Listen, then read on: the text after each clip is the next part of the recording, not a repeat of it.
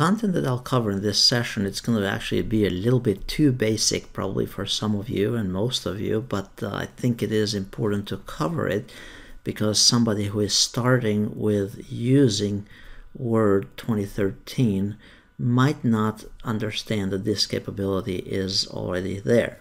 So I'm going to go over how to change some of these different, just a couple basic features here under the Home tab. So let's say we have some basic text. So basically, to type text, you just keep on typing, and then as you type more text, the lines will go to the next line and so on. So it'll just automatically return to the next line. So again, this stuff might seem pretty simple, but we're going to tinker with this anyway. So let's get started. So we are working, let's say this is our document, and we are working on the Home tab. All of these features that I'm going to talk about here are on the Home tab. So let's say we want to do just a title. So at this point, we just type a new title, and one of the things that you can do here, of course, you can adjust the font, make it larger, however large you want, and change the font as well to something different. But one of the things to keep in mind is that you can utilize this large capital A here with the upper arrow and the lower arrow. This increases and decreases the font. And probably some of you didn't know about this feature, but it is here. The other thing is that you can change the case for the whole section here. You can make it uppercase or lowercase and so on, automatically without having to tinker with it any further. You can remove all the formatting if you'd like as well. And of course, bold, italics, and underline and all that type of stuff, it's here, and you don't need me to show you that. The other thing is that you can change here, and this feature, notice it's available for all of the other sections here as well on the ribbon, is that you can click on this little arrow here, and it will bring up a dialog box where you can customize multiple features at the same time. Notice there's an advanced tab here as well. By the way, from these windows, you can also change it so that you can set the default.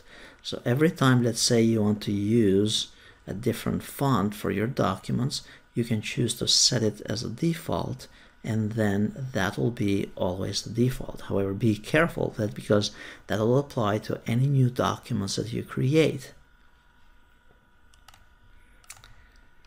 Now, this title that we have selected here, we could also apply a style to it, and we'll get into styles sometime later, but just for the sake of tinkering with it at this point. Then here for these items that I listed here, it'll probably be nicer to have them in a bulleted list format. So you can choose the bullet lists like this, or you can choose a drop down here and pick some kind of fancier listing.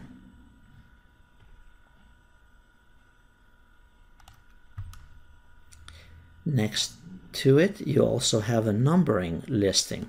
So you, instead of using straight bullets or regular bullet lists here, you can use different types of numbering for an outline format. Of course, note as well here whether you want this centered, whether you want it, so let's say the title, if you want it centered or indented to the right or indented to the left or all across here. Across would be in the case of a paragraph where you want it completely square from both sides here.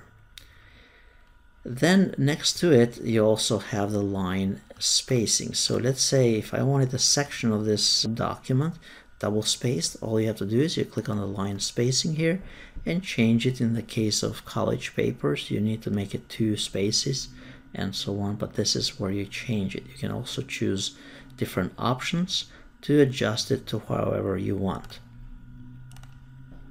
So that's for double spaced. Notice you also have additional, such as shading and different lines here, borders and so on. So the idea is that, and I'm not going to go through every one of those features here, the idea is that you basically just tinker with it, select something and look as to what's available. Notice that if you hold the mouse on it And this is the concept here. For learning Word, you hold the mouse on a particular item and it'll tell you, it'll give you an explanation as to what it does and what that icon or that functionality is. The other thing, as we mentioned in a previous section, if you're constantly utilizing a specific feature, then you can even add that feature or that command to the quick launch toolbar, which is basically this set of icons here on the top, which includes commonly used tools throughout your document.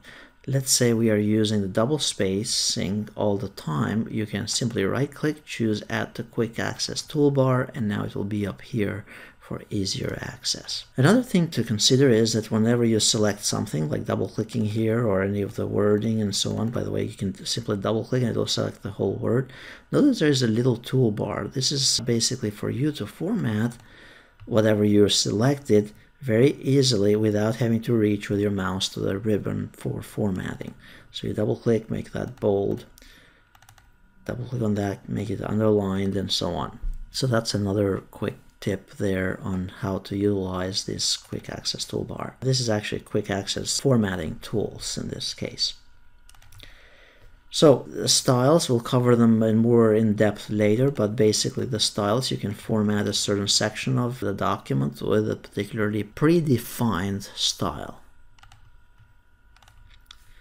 Then finding and replacing. Let's say we want to find all, let's say 2013 here, and let's say we had 2013 somewhere else here.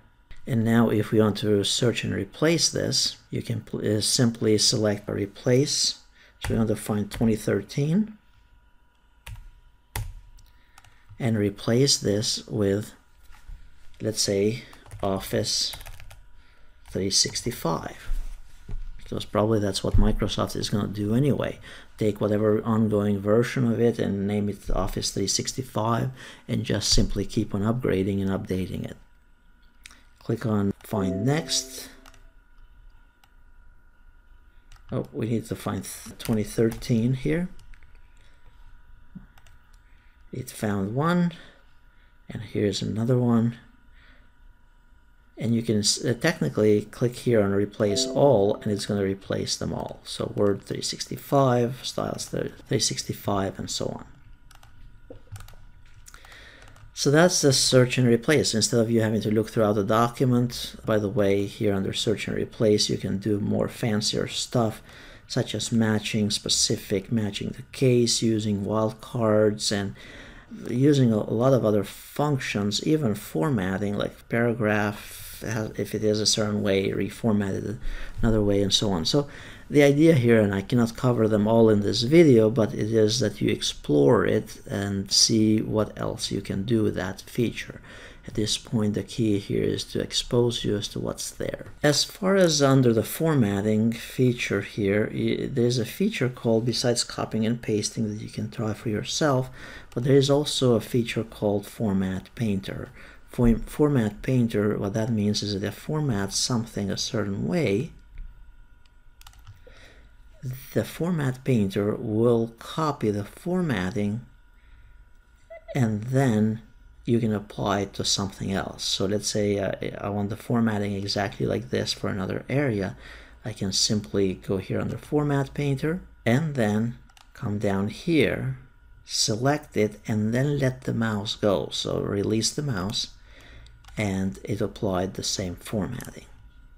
So that's how you use the Format Painter in this case. So again, these are probably some of the basic features here, but they come in very handy if you get to utilize and save time. Again, the goal here is to just save time. Two more things before we finalize this session is you can either, to select a specific word that we said earlier, you can double click on it, or you can double click, actually you can triple click, and it will select the whole paragraph. So double click for selecting a specific word, triple click for a whole paragraph. Or you can double click outside of the paragraph to select the whole paragraph. So if you're outside here on the left, single click selects a whole line, double click the whole paragraph. If you're within the paragraph, triple click whole paragraph. So tinker with it, try it, and it should be fun to experiment with.